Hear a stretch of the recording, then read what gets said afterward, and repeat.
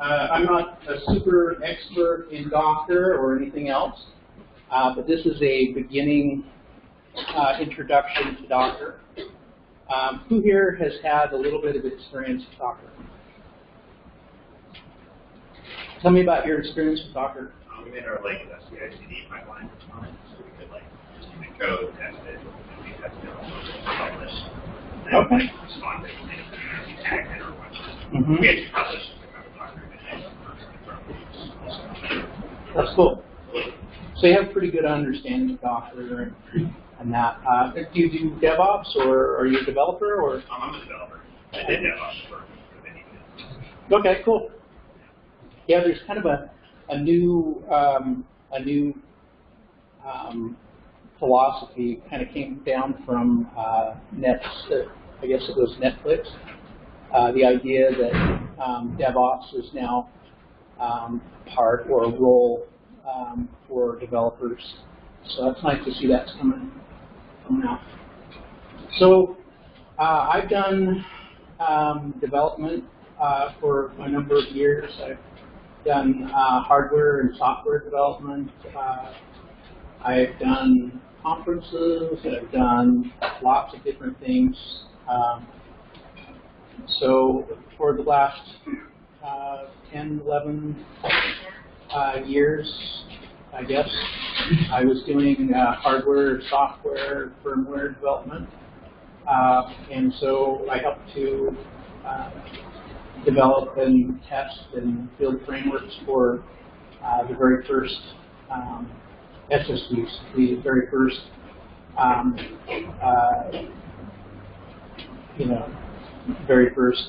PCI Express drives. And these are the same drives that you'll find with NASDAQ, you'll find them with Facebook, you'll find some of them with Google, you'll find them all over the world. And so we were pretty successful. We made that happen. But in the process, I learned a lot of, learned how to do a lot of automation. And that's kind of what DevOps does. In DevOps, we try to make everything smoother. We try to release faster.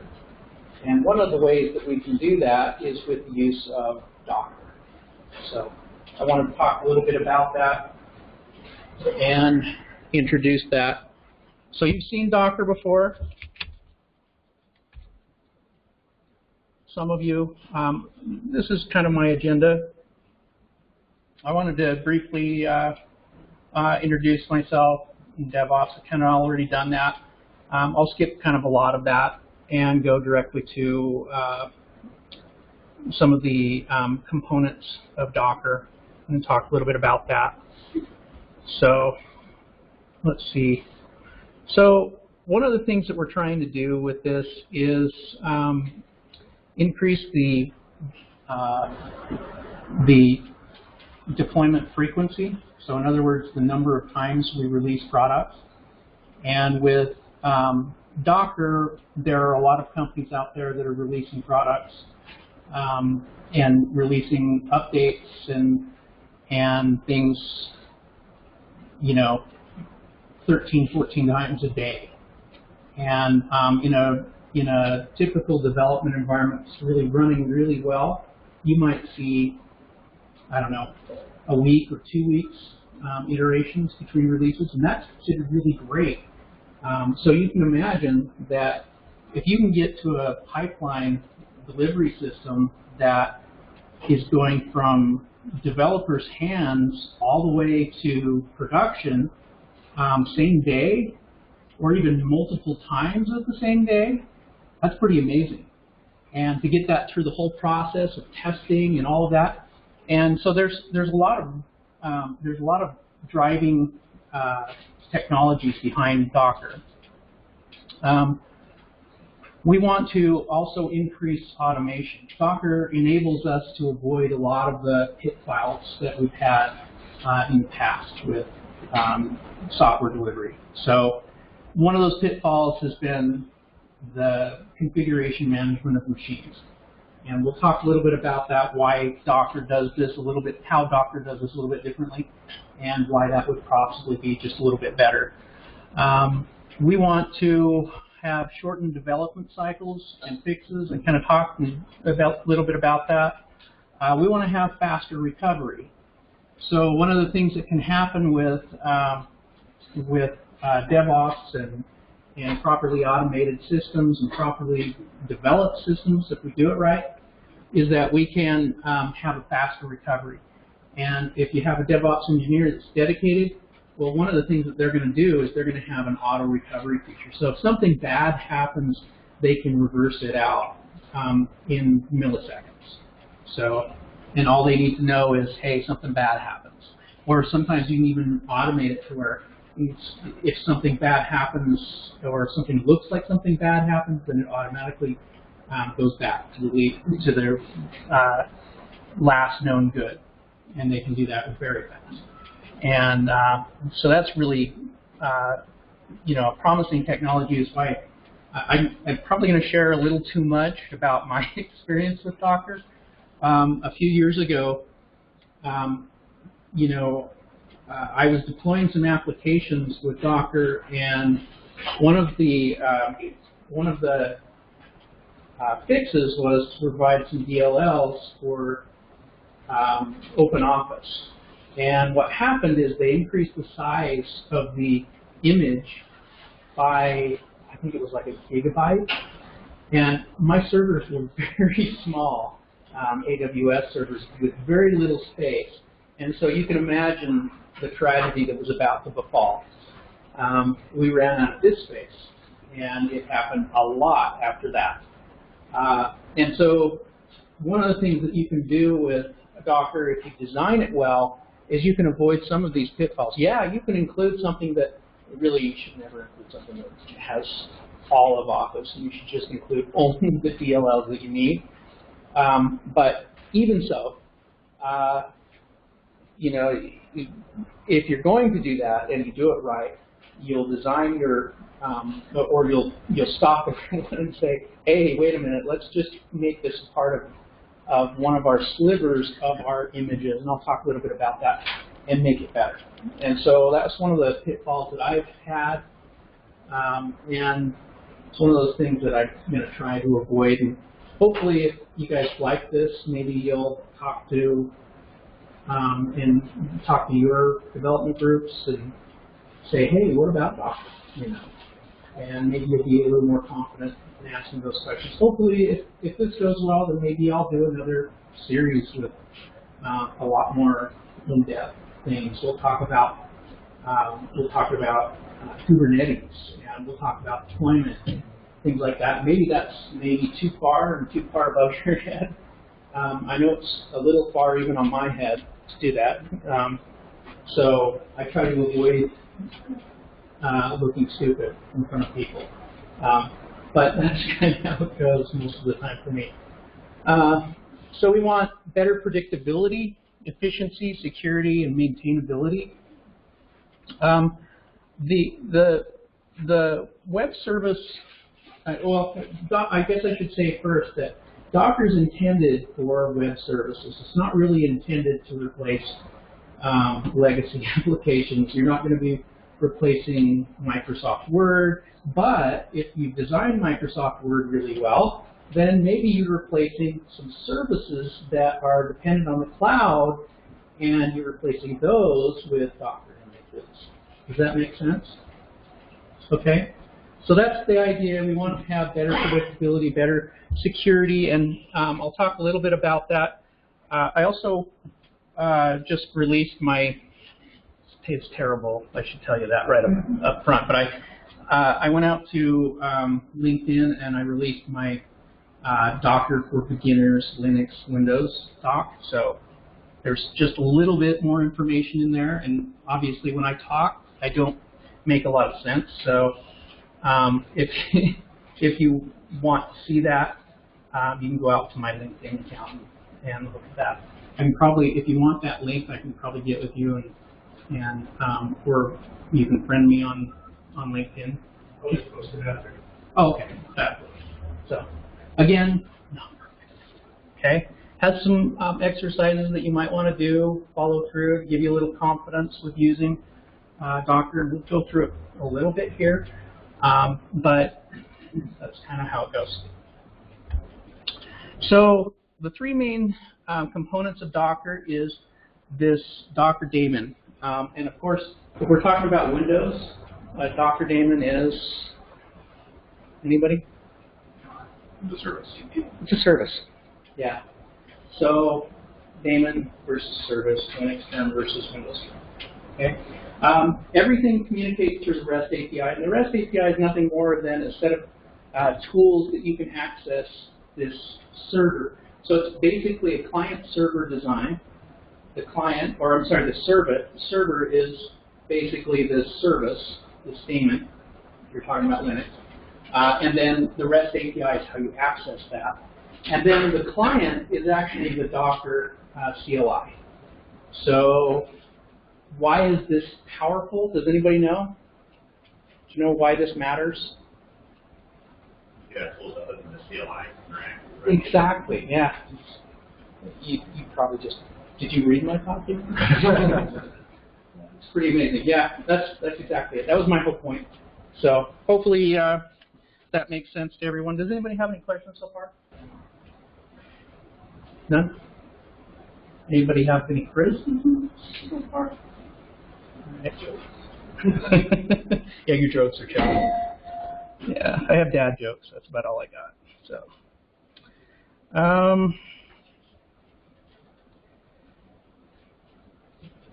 all right. Does anybody know what a microservice is?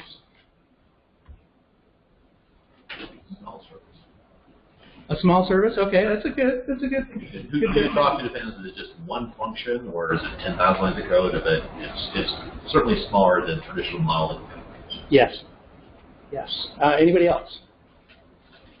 More separation of concerns or whatever. Yeah. It's supposed to be a little more isolated with using a very specific function. Excellent. Any more? What have you guys heard the term microservice then? At least the buzzword, right? It's supposed to be more maintainable for 4 days or whatever. So something breaks, it's supposed to be easier to fix, easier to Yes. use.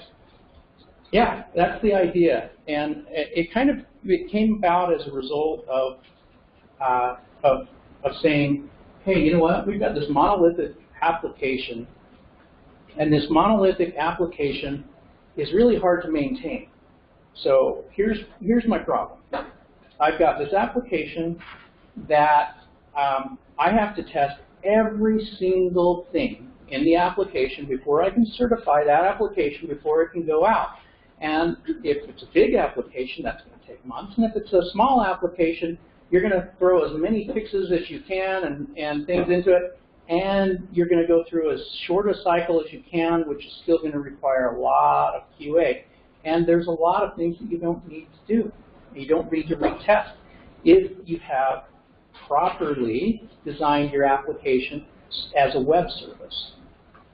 So one of the things that we seem to have a lot of questions about is how do I get to having a properly designed application that is properly designed for Docker. Anybody ever wonder that? How do I get there, right? So a properly designed one would be that we look at our application, we say, oh, how many pieces can I divide this up into? Boy, that increases a lot of complexity, doesn't it? So you've got a lot of complexity in an application when you start dividing it up into smaller and smaller chunks. However, those smaller and smaller chunks actually start to pay off. And the reason that they pay off is, again, you're not going to have to go through a whole process of certifying the entire application, your development cycle. If I know that all I'm doing is one thing when I'm developing for a particular application, or a particular service, really, in this case, or a microservice in this case, if I'm doing something like that, then I know it's only going to touch certain things. I only have to test certain things. And now my unit testing is a lot simpler as well. So I can automate that portion out, and I love to automate. I love to automate everything that I possibly can and make it so that I don't have to test, or somebody else doesn't have to test things. So you can eliminate your regression. You can eliminate all of these things, because regression tests, if you know what the number one problem with regression tests are, is that it's hard to code for a regression test because it's really small and it might affect other things. But if you really have a small service, then your regression test, you can write a lot of regression tests very quickly, and the developer can actually take this role and build those. And I don't know if I've talked about that before, but building regression tests, actually, there's a lot of really neat tools out there, lints and all kinds of things that you can use now that allow you to spoof data and make that process really awesome. So there's a lot of really cool stuff out there. Everything in this business is changing really fast. I mean, Docker came along pretty fast, and then now Docker is kind of almost at a peak, and now everyone is trying to get into this possibility of making their systems faster and more competitive. So anyway, does anybody have any questions so far? So if you were for microservices, would you do a separate container for every service? Or is this part of the Docker's layer of folks that are creating that service layers? Yeah. Yeah. Would it be better to go that way, or is it better to have like yeah. containers? You have to decide what you're going to do, but the design of Docker is such that when you create a Docker image, it starts with a Docker file, and that's capital D, O-C-K-E-R, F-I-L-E. It's just a text file, and it's how you build your Docker image. And it has a very specific format. And it starts with a from statement. You make a reference, and the reference goes out to the web and pulls down base images like OSs and other things, and it compiles them all together in a layered system. And each line in your Docker file, which might be pulling down another pre-compiled Docker image file. You might just reference it, and as long as you're referencing it, and this is one of the things I was talking about, my big mistake years ago, not making a reference to another image file that would have saved me a lot of disk space. I would have only had it once. Instead, I had it in the application layer, and I was downloading this gigabyte or 800 megabytes or whatever it was constantly, and then I had to go in and prune everything. That was a nightmare. So, but that's the idea: is that everything is a layer, and in those layers, you have little slivers, and each one of these little slivers, when you update that sliver, and it recompiles, and you re-upload your image file to your repository, and this is a bit of terminology, like a software engineer understands a repository, okay? In Docker language, that's, does anybody know what that is? A registry. A registry. So, Docker registry equals, code source repository. It's the same. So, except it's a binary. And binaries are not supposed to be stored. Right. In repositories. It's my understanding that Docker accelerated the microservices movement because, having deployed on monolithic systems before, there's an overhead to deploying things. And there's also there's the overhead of the release process. There's also the overhead of the virtual machine that thing's installed on. Given Docker's architecture, where you're not taking up n copies of an operating system and all that memory, your resource load goes down. You can get all your dependencies on that one Docker image and send that out. That it would have been, I think, it would have been very, very difficult to do a microservices architecture the way people do with one virtual machine for microservice. Yeah, that's probably true. I mean, like I said, I'm no expert, so to be telling the gospel truth, and I would not know. But yeah, I think that's probably true. My question is, well, how good is the support for Windows now? Because I traditionally thought of Docker. That is a good question. So I was going to get into that a little bit later, but since you brought it up, I'm going to talk about it now. I'm disappointed with the Docker implementation on Windows, and I've been disappointed with it for since it came out.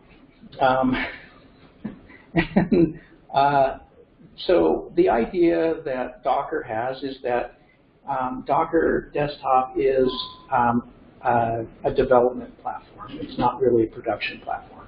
So that's important to remember.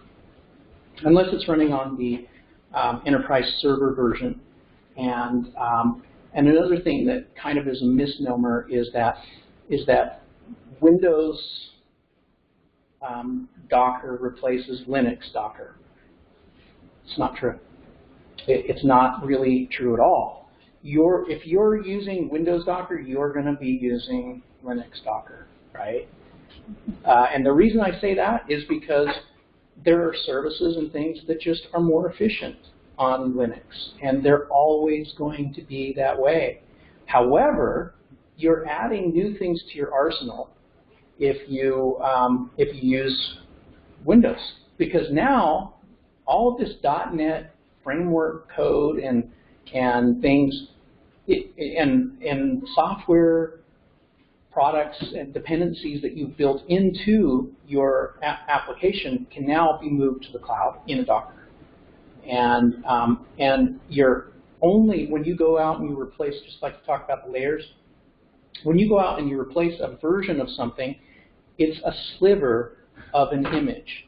And it will just simply get updated on the server, and when you go to run your application, it doesn't re-download that whole thing. It only downloads the sliver piece that it needs, which is why it becomes extremely powerful. So what is the difference between virtualization and Docker? That's always the #1 question I get. Does anybody think they're the same? They're not the same. Okay.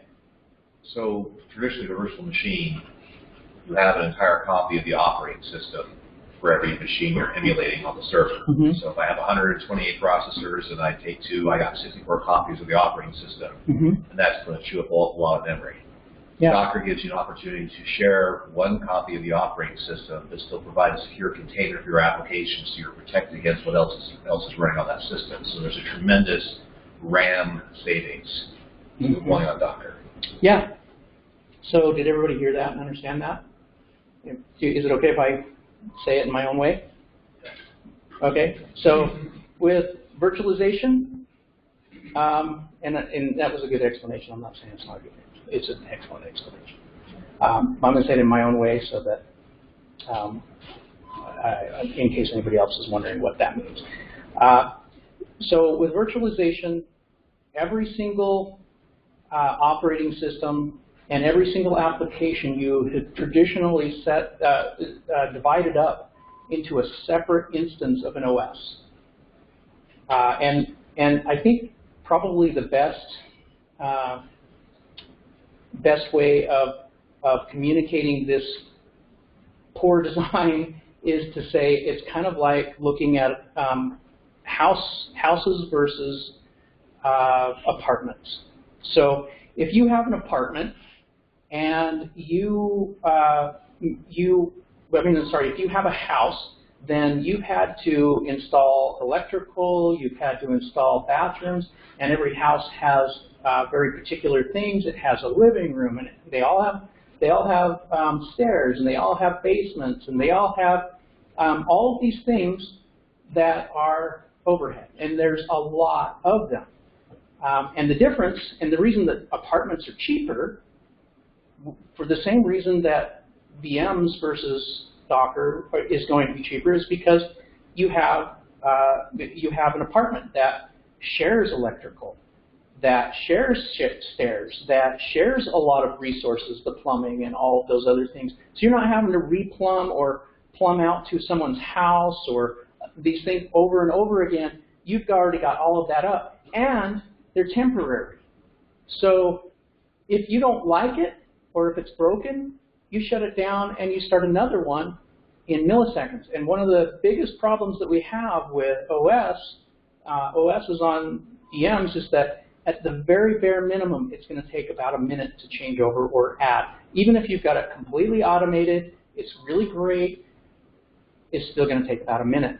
And if you've done your Docker Swarm or your Kubernetes network properly, you've got something that is deployable, replaceable, expandable in milliseconds. Literally, it is under a second in most cases for most services to start a new one or expand your services and change the routing for all those services in milliseconds.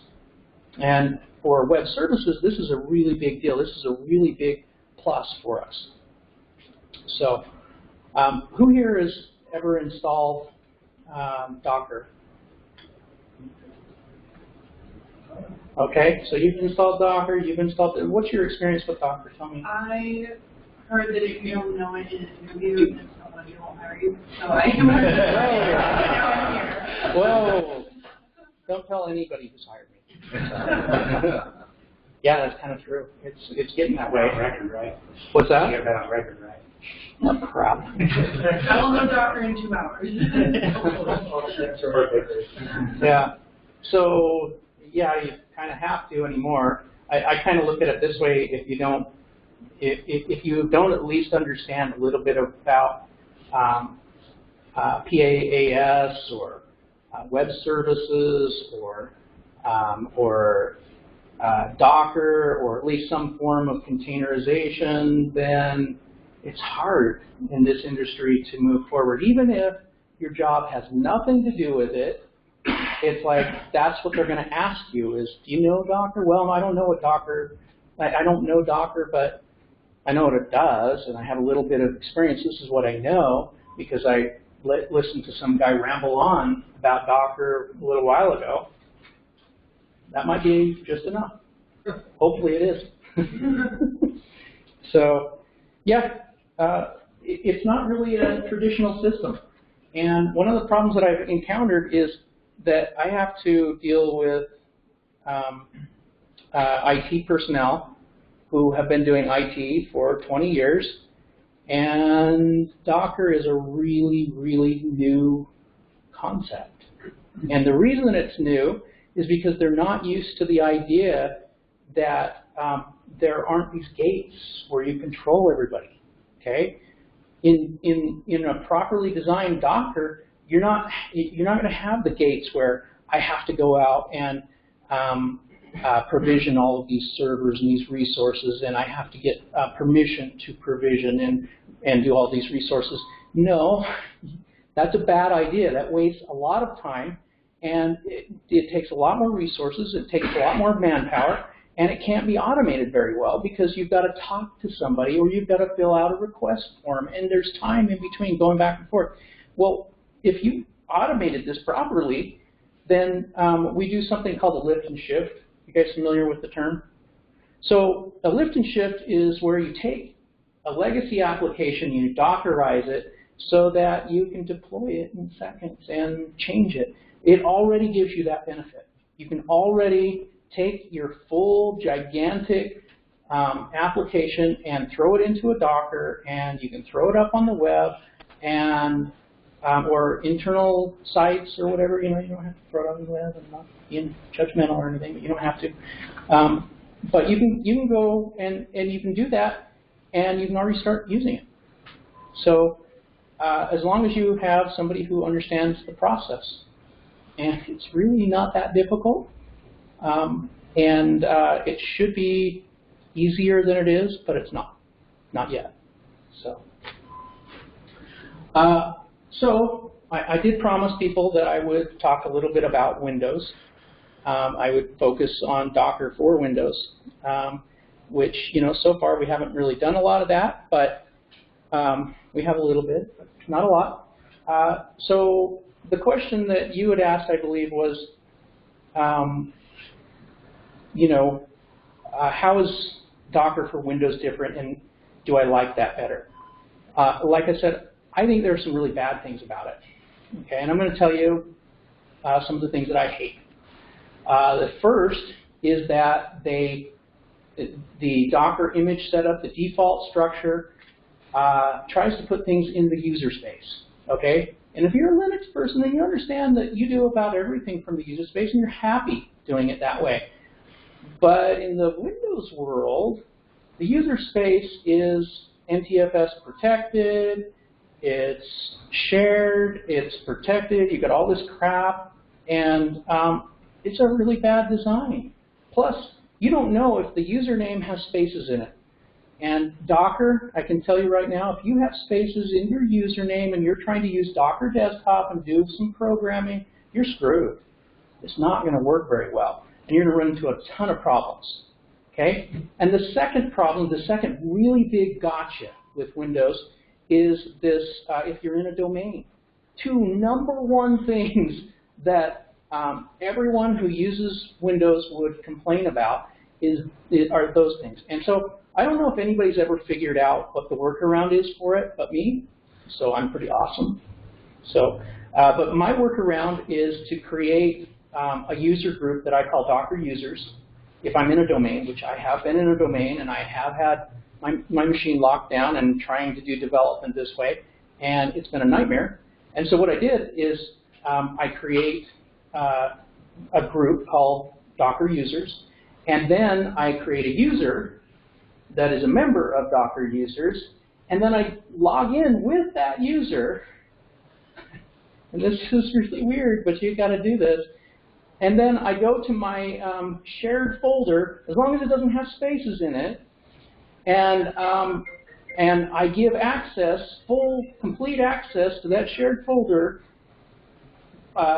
for that particular new user that I got. Then, now going back, I go back and I log in as my domain user, so I'm no longer logged in as a local user using who was a member of that application, and I've already given access and all of that. So access to the groups, NTFS access to the groups, and then suddenly things work better. So there's that. All right, and then the other thing is that so there's a couple of tools that you can use in Windows. I'm going to demonstrate just a little bit of the Windows tools, and I think I'll just I'll probably just close this down just temporarily while we go and do that. But it has some pretty cool tools in Windows, and it's really development centric. So I've told you the bad. Now I'm going to tell you the good. The good is that you have some GUIs, you have some things, and you don't have to sit there in the command line typing things all the time. And personally, I like doing things from the command line. I love it. It's great.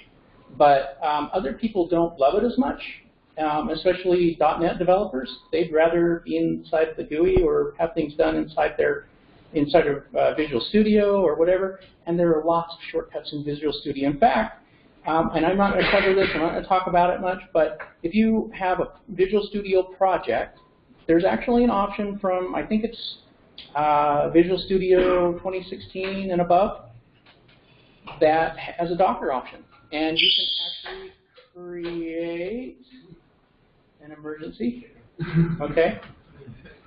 The gods heard me talk. The Microsoft. So you can actually create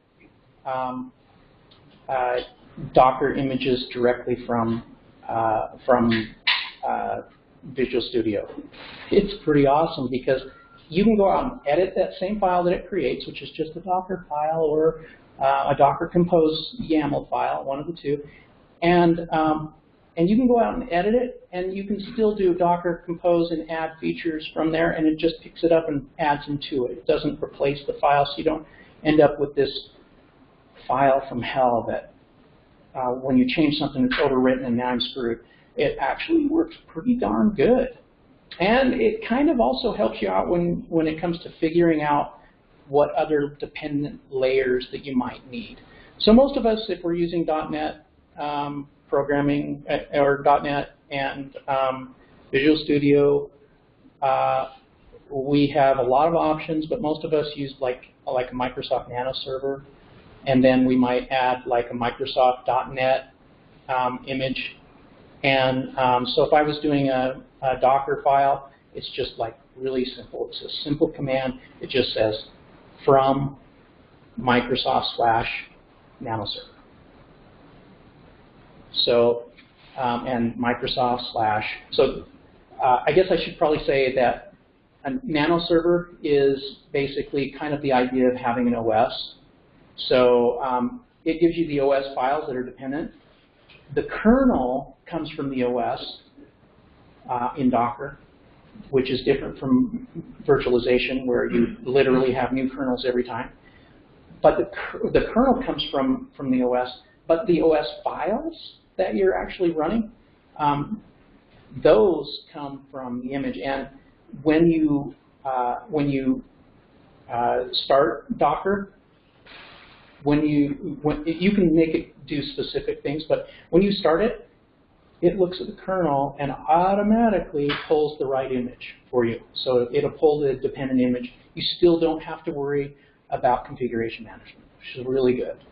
And the same thing is true of all the distros for Linux. So when you go to add your little from, and it goes out to the repo, and it says, oh, pull this image file down, this OS image file now, even though it's not the OS, it's just some files. When it pulls it down the right version for the kernel that you're using. It knows that. So, all right. So in Windows, we like to use PowerShell, and personally, I'm a huge fan of PowerShell. I've done Visual Basic, I've done .NET, I've done C#. I've done C, C++, not a lot, but little, and I've done Python, and I've done Ruby, and I can tell you that I love PowerShell. And PowerShell now runs just about everywhere, and so you can kind of make things work, and you can actually use the .NET Core even in Linux, which is really nice. And I haven't personally had a lot of experience with that, but from the people that I've talked to who are doing that, they're like, it works. I haven't had any problems, and I'm sure they're lying, but they tell me that they haven't had any problems, and so I think that's pretty awesome. So this is the setup. You'll notice that you need this NuGet minimum version.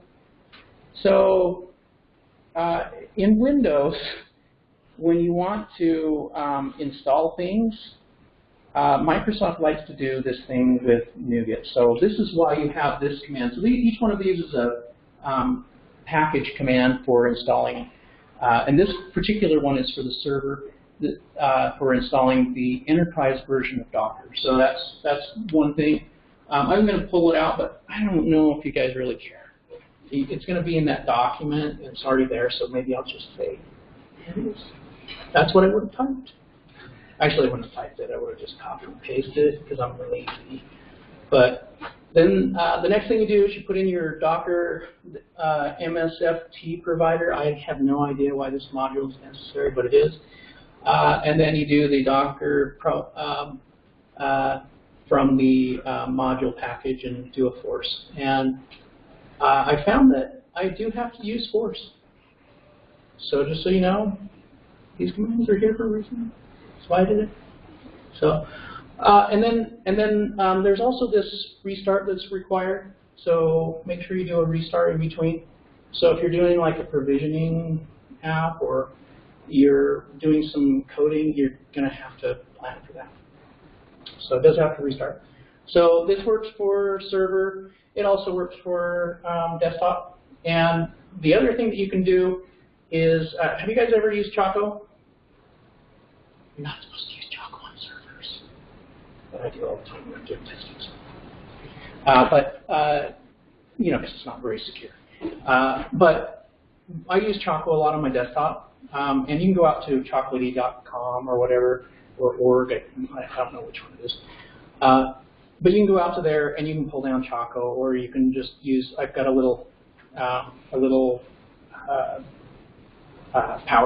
either a PowerShell script or MS-DOS script to automatically install Choco. And then Choco also will do all these things for you too. And the cool thing is, if you do like a Choco search from the command line, you can do a search for other Docker utilities, and they've already figured out how to install it. And you can automate it so they don't have to, on your desktop, your developer machine, you can automate it, and it makes it a lot easier. Just so you know. Some of the tools that I'm going to be using today, that's how I did it. But for like the server, this is kind of useful.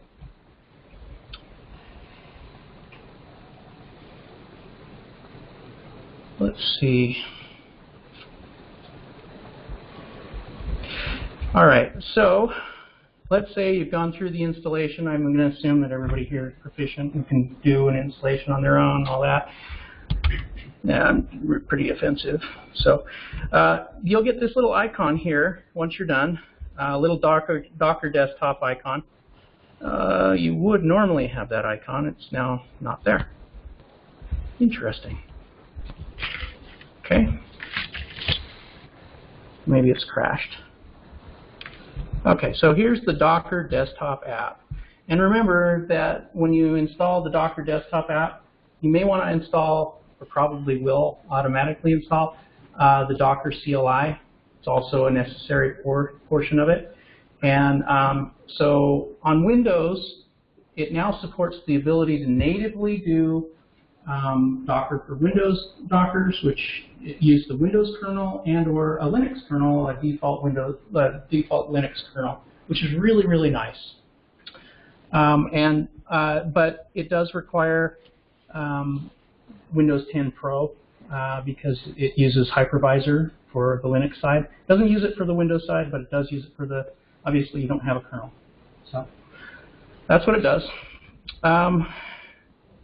And then you get this nice little Docker is starting here, so I'll wait. But you get this nice little icon, and when you right-click on it, you get all these options.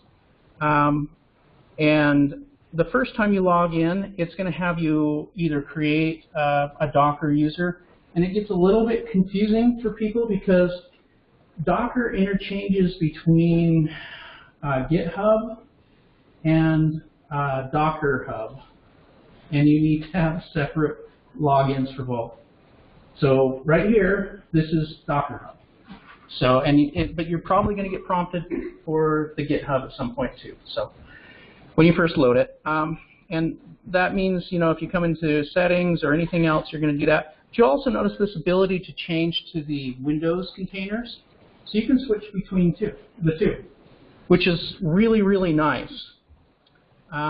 And if I hit switch here, then it would take me probably about 10 minutes. It takes a long time. It doesn't quite take 10 minutes, but it's not really good for a demo to show you that. I might, but I'll probably have to get really long-winded in between. So there's this new tool and utility called Typematic. Has anybody ever used this so far? You've used it. Darn, I was hoping that I could just introduce something totally new. It's been around for like a year, so you know it's not like that new. But so it's called Typematic. The first time that you try to load it, what will happen is A, it'll try to have you log into wherever, but B, it'll also prompt you and say, hey, you got to download these particular files, and it'll give you a web address that it'll click, it's clickable, and it'll have a little place in the message window that'll tell you where to put the files. Pay attention to that. That's the one thing that you got to pay attention to. And also notice that when you unzip the files, because it downloads a zip file, the zip name is not the same as the directory name, so you just have to create the directory structure and then unzip the files to the root of that folder, and that's how that goes. And then you get this lovely Typematic screen, which is nice because let's say I want to run some services that are just default. I want to test it out. I want to learn a little bit about Docker. Well, what I can do is I can just come in here and I say, create Jenkins. That'll be awesome. Okay, everybody used Jenkins before? Let's say I want to use, it's just an automation utility It's a web service that you can install. It has this, when it first goes, you get this lovely little key that you have to copy and paste into the place. And so let's see if it comes up here. All right. So what's cool is, yeah, I could go out to a command line and I can type in Docker space inspect space and then whatever Docker image this downloaded to, which probably is going to be called Jenkins, probably do inspect Jenkins. Then it would tell me all the information that I'm going to see if I just click right here. I got all that information right there. Not only that, but I also have ports. So when Docker creates a service, and really, like I said in the beginning, Docker is about web services. It's about that. It's not about replacing applications. So when I come in here, I can go to a local host, which is published to this internal port that goes to the Docker port on the inside of that Docker image. So there is a little translation in between. It's just a little web server on the front that says, "Oh, translate this to this," and that's it. Okay. So you can actually click right here, and it'll take you right into it. Oh, look at that! And that lovely little password, Gary. That's not my password. Is there? And no, I don't want to really do that. No. Now it's going to set up Jenkins for me. Do you see how fast that was? That's like, I didn't have to figure out anything. And not only that, but this is the Linux version, and I'm running on Windows. Pretty cool. So the only problem that I have is I can't run them at the same time, which is a new feature that they're working on in Docker. It should be really awesome. You can run Docker. When your manifest says, "Oh, look, I can either use this side of the manifest or this side of the manifest." And the manifest is just a file that's contained on the Docker repository that tells it what OS that image goes with. Okay. Could it be a benefit to being able to run on both at the same time? When you want to take Linux or Windows, stick with it. Very well stacked. It's smarter than you usually. No, and in fact, most of us who are configuring this in large organizations are not using that at all. What we're doing is we're setting up like a swarm, or we're setting up a Kubernetes stack, and we're making a couple of masters. And one will be for Windows, one will be for Linux, and then we'll link them together. So if you look at it in your little web interface, it'll show them, oh look, I got a Windows chain and I've got a Linux chain, and they're all part of this master server. So it works great. This right here actually never happened, so I don't know. How big or complex does your system need to get before you need to be using Swarm or Kubernetes? I mean, if you have one microservice you want to deploy, would you start with that, or you wait till you got like 10 servers and 100 microservices? All right, so if you do click on this link that he's going to give you, he's going to post, there's actually another link under mine that talks about that exact thing. When to use Kubernetes versus Swarm. And I talk a little bit about that. But I'm going to save you all the reading that you ever needed to do, and I'm just going to tell you simply that Swarm is great for 50, say, images versus anything larger. Swarm is good for small mom and pop, but you're going to find that everything that you automate in Swarm, it is not compatible with your automation in Kubernetes. Given that, it's better to start with Kubernetes. But also remember that Kubernetes is a lot more complex. More feature-rich, definitely. And really reliable and really easy to manage once you've got it. But it's much more complex. It's built for a really big system. And they have a mini kube. That's what I call it. It's just Kubernetes, a little small version. And you can run that on your desktop and things like that. And you can get a lot of the benefits that a lot of the smaller stuff, and it makes it easier to configure and less complex. If you want to do that on your desktop, or in a server environment, you can do stuff like that. And I've actually used that for clients before. I've set that up for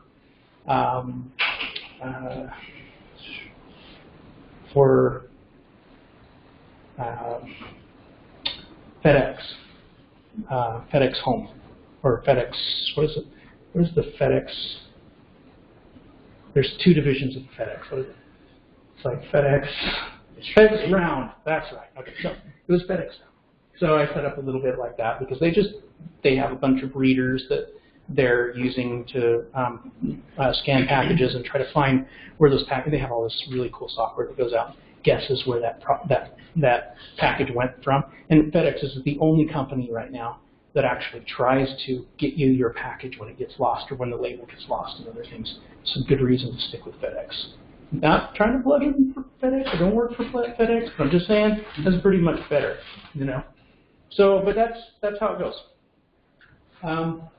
That's really the only reason to do that, and I wasn't expecting it to error, actually. I feel embarrassed. So, what I'm going to do here is I'm going to show you another feature. This is really pretty cool. So, I have two versions here. If I want to stop the service, I can do that. Nice. And if I want to delete that service, I can just remove it from here. I don't have to do it from the command line. It's also nice. And let's say I want to do this again. I've apparently done this with Jenkins before. I have another image on there. Maybe they're conflicting. I don't know. So I'm just going to remove it, and I'm going to recreate it. And here we go. It was that fast. You'll also notice that when you've got an image downloaded once, you don't have to re-download it. There's a caching system. It's really nice to take advantage of. So here's the password, the temporary password that everyone loves. Little hash, the default. So we'll go over here to ports, and I don't know if it's done, but I'm going to try it. See what happens. Oh, it is done. It's pretty fast. Come in here, and same thing happens. You know, this always happens when you try to demo something. I mean, this has probably never happened to me before. So that's, you know, very promising. It could be that I was using, doing this demo through remote desktop before, and so maybe there's some difference. And again, it's probably that stupid design of putting all the Docker files inside the user space, which is just stupid. I complain. Okay, so maybe it's come back, maybe it hasn't. We're offline. Skip plugins, yeah, let's do that. Let's create a username. And user, L-O-S-E-R. Okay, got it. Save and finish. All right, I can start using Jenkins. I think. Yeah, I can. That's pretty cool. All right. So, look, I'm logged in as Wizard. That's cool. So I can start using this immediately. Okay, so what's the first thing that you notice that is going to be a problem for Docker versus traditional virtualization?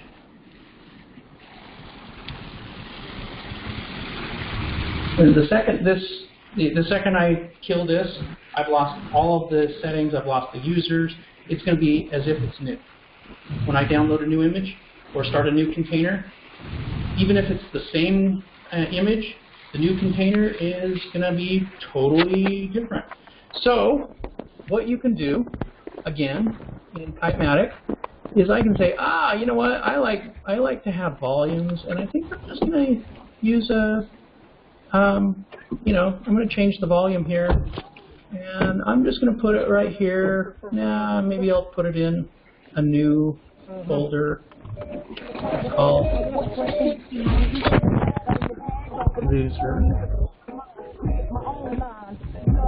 Save that here because that's my loser account.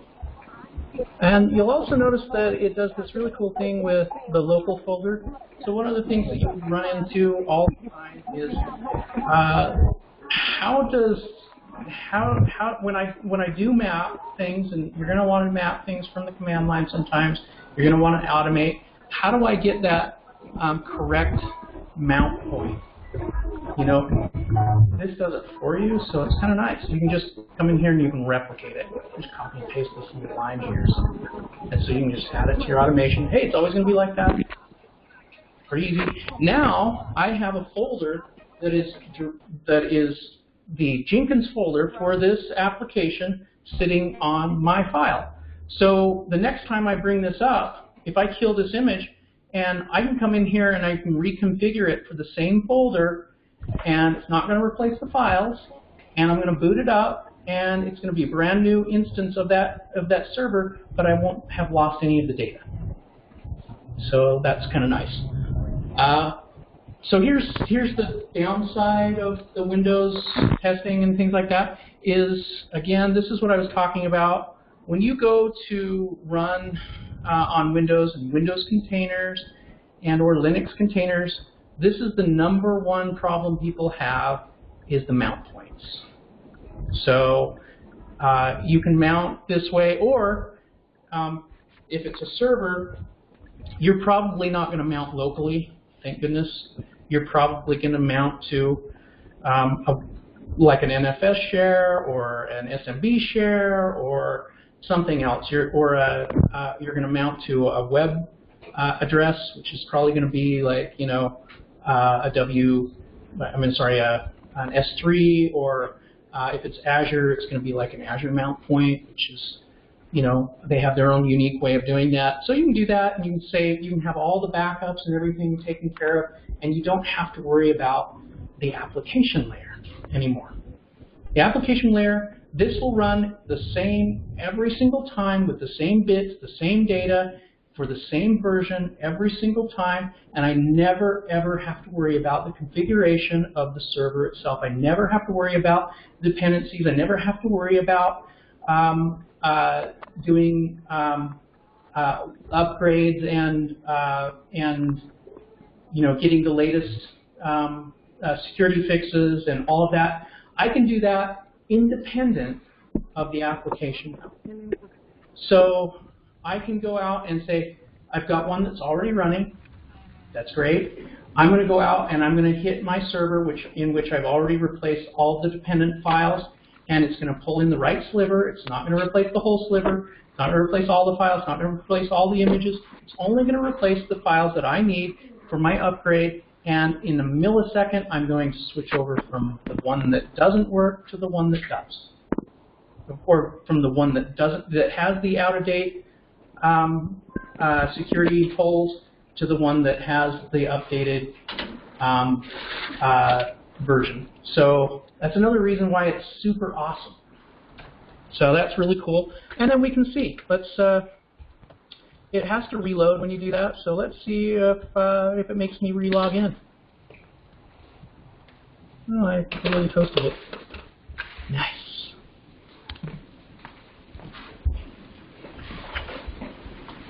So, like I said, this is the problem I've had mostly with it on Windows, is this stupid mount point. And like I said, most of it comes from the stupid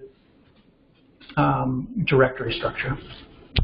So I'm probably not going to get into too much. I'm going to provide the article, and you can download that, or you can look at it on my LinkedIn account, and you can look at all the exercises that I've got there. Some are good, some are bad, some only work on Linux, some will, and you'll discover that. And you'll also notice that I put like a slash, which in Linux language in my is just a carriage return, just so you know.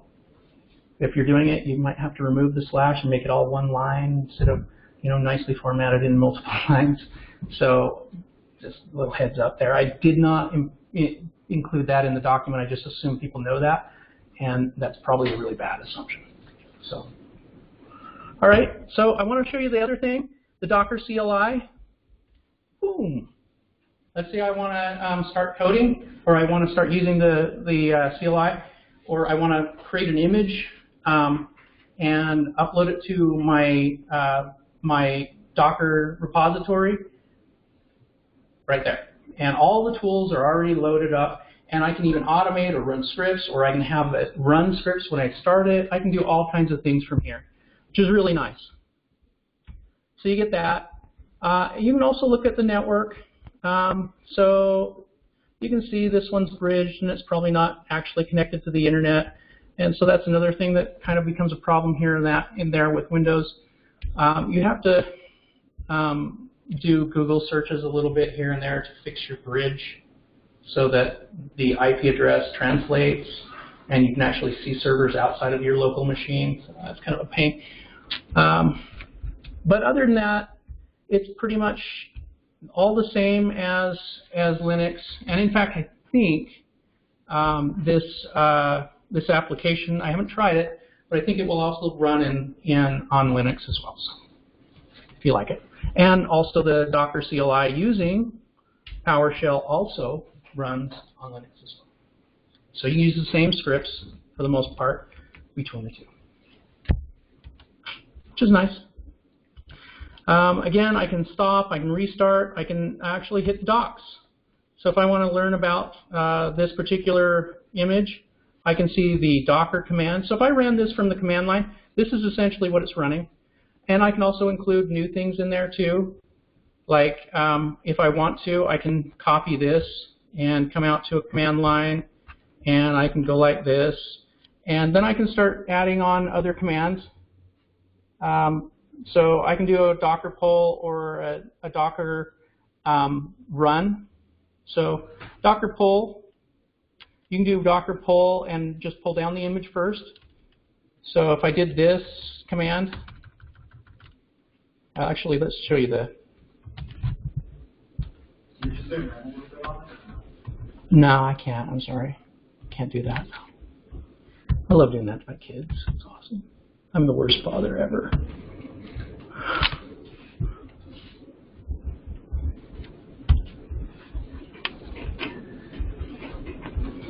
That's nice. I didn't know you could do that. I thought you could increase the size of your command prompt that way. Maybe it's just the other version I have. Let's see. Change the font to 24. See what happens. Oh, cool. That worked. Okay.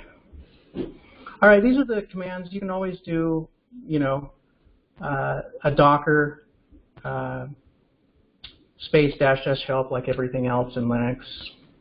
So that's pretty good standard stuff. You can do the security, your TSL security and PIMs and all of that. I don't ever use that. So unless I'm automating something that's big and in a secure structure. So most of the stuff they're going to use is probably down here and really probably in these commands. So they're actually the closest to the command prompt when you're done. And these are probably the only ones that you're going to want to know and use. But I will tell you a couple of these that are kind of useful. You can manage your Docker config, so you can set up user accounts and other things like you would in other other like utilities. You can come down and use Swarm. We'll talk a little bit about Swarm and Kubernetes. Swarm is the same as Kubernetes, in case you didn't know, for managing more than one image and all the network traffic and routing and all of those things. You can do that with Swarm from the command line. It's really great. But you can also do it from Kubernetes. So, but what Kubernetes does in the background is actually calling these functions. It does the same thing. It's just that, and this is why it has a CLI. The built-in design is so that you can have other products that overlay Docker and communicate through the Docker way, but expand that out to include all kinds of other features that they didn't think of. So it does that and it builds it all in for you. It's really nice. It's great for automation, those kinds of things. But again, this is pretty much most of what you're going to be using. You're going to be using inspect a lot because that gives you a, let me show you inspect.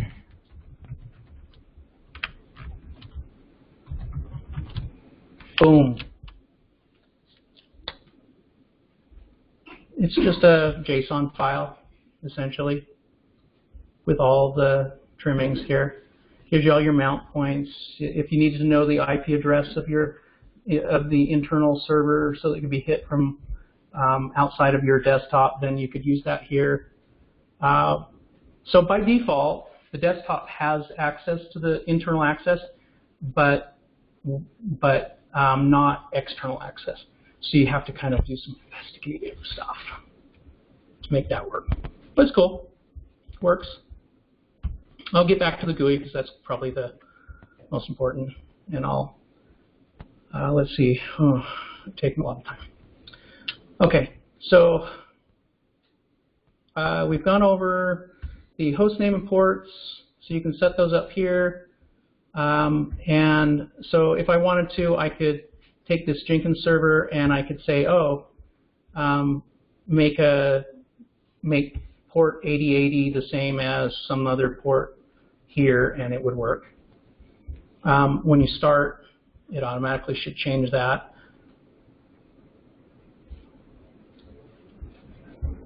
So I'm going to come out of here, come back in. Yeah, so you can see the ports are now mapped. Volumes, it knows where the volume is for the losers there, and then the bridge again, and then you have some advanced things like you can allocate other connections to your containers here. But for the most part, this is intended for developers and intended for doing development with this, and for people who just, I don't want to learn a whole command interface. I just want to make it work, and this will do that for you. Make it work. So you can start using Docker tonight if you want. You can go out and you can install it. You can make sure you install the Docker GUI, Docker Desktop, that's what it's called. But and you can do a search on the web for it, or you can do any of those other methods that I gave you. And then you can set up all these other things. So it's kind of nice. And you can also hit this configuration here, and you can set up. So you don't have to use a hypervisor. You can actually tell it to use, if you're familiar with it, VirtualBox, but you do have to install VirtualBox. So anybody not familiar with VirtualBox? You ever run VirtualBox on your machine? You haven't? Okay, well, that's good then. So VirtualBox is like a hypervisor, only it's like a hypervisor version 2. It's not the version 1 where you can share more hypervisors. You can have something on top of something on top of something. It's one level deep. Meaning, but you can still run 64-bit applications, and more importantly for us, it will automatically load when you hit the configure, Docker configure. It'll automatically download and load a image file for you. So you'll have an OS kernel. That's the only time you really have to worry about it, but that'll give you an OS kernel, and it'll run in the background, and then everything will reference that OS kernel, and you don't have to replace it all the time. It's just going to use the same one, same desktop. It's not going to have any problems with that. And the Docker server is going to communicate for you. You don't have to worry about any of that. It's just going to be all behind the covers, and it's just going to work. So, and I've never had a problem with it. It always works for me. So, and I've been honest with you. I've told you what I think is bad and what I think is good with Docker, right? I've been completely 100% honest with you. What I think is good, and also all the things that I think are poorly designed and I wish they would redesign. So, all right. I know I've gone a little bit over, but what kind of questions do you guys have? So you talk about you can transfer over like a role setting to a security fix. How would that look like if you update Jenkins for a kind of security patch or something? Do you make a new container and you point to that? Yeah. So that's a really good question, and it's a more advanced question too. What he's asked is how, we talked about this ability to take a Docker, when you do Docker build, it goes out to a Docker file. It's named Dockerfile, and it's just in a directory, and it has some commands, and they're really simple. There's just, from copy and execute. So it copies files from one place to another. It executes when it gets done. If you want to execute something, like if you want to pull up if you want to run your website, or if you want to do all those things, you can just add those little commands right there.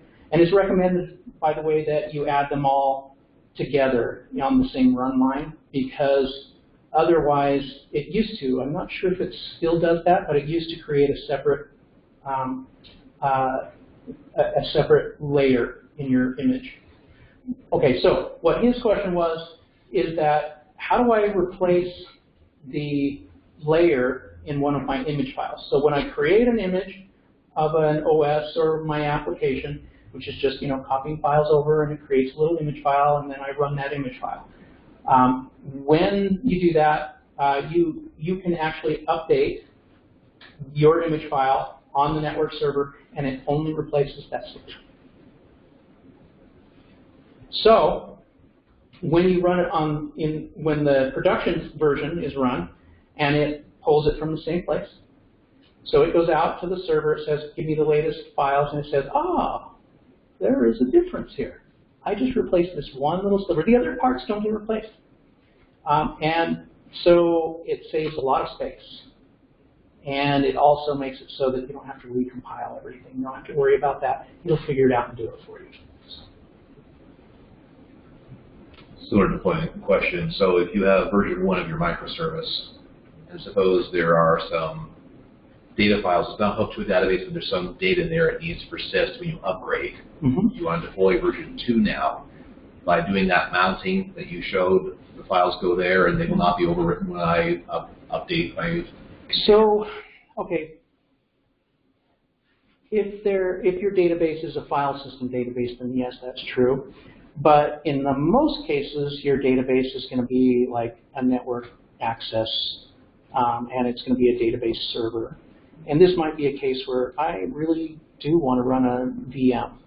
Or maybe I don't. Maybe I don't need that. Maybe I've got enough resources on the system. And by the way, Docker handles the resources really, really well. It's very, very nice, because with a VM, you're loading all of the resources for that OS, so you're using all the memory, and you have to use a certain amount of memory. There's no way to get around that. With Docker, you can actually share the memory with the OS that you're on the host OS. So it's really nice. But now I've lost my train of thought. Where I was going. If I'm not using a database for my persistence because it's a small amount of data, just a JSON file or something, how do I upgrade my microservice without overwriting that JSON file? Okay, so there's a -v. The -v command, in fact, if you look at this is what I was saying before with your volumes. Your -v command will be just -v, and then you'll have this directory, which is your home directory inside your image, which is where you copied your files to with the copy command, copy space, local files that you just compiled for your application, space, inside directory, var Jenkins home. Okay, so and then you just do -v for volume, and then you just say /var Jenkins home /host c:/temp Docker Lucid. Boom. It sets it up. And you can automate that to where you always get the same directory. And if you've got a really great system, most of the developers are never going to use this, but if you're worried about doing it on your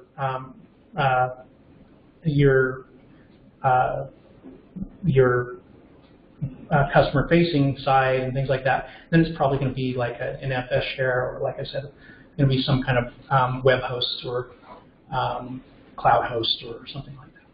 So, and they have their very own structures, and I don't know them by heart, honestly.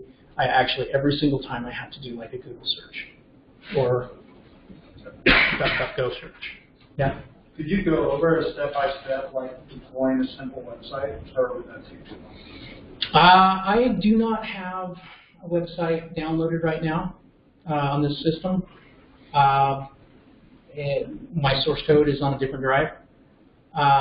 But if we schedule it, I would be happy to do a demo for the next course. Would that be good? And there's also an example in my document too of that, I believe.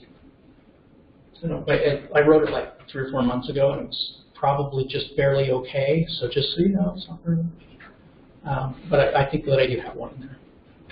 So, and if I don't, I can probably add one and upload it to like somewhere, provide it for you. Any more? Could a medic have a container with the hello logo that you pull up? Yeah. Try that? Yeah, they have one. Yeah. In fact, let's do it from the command line.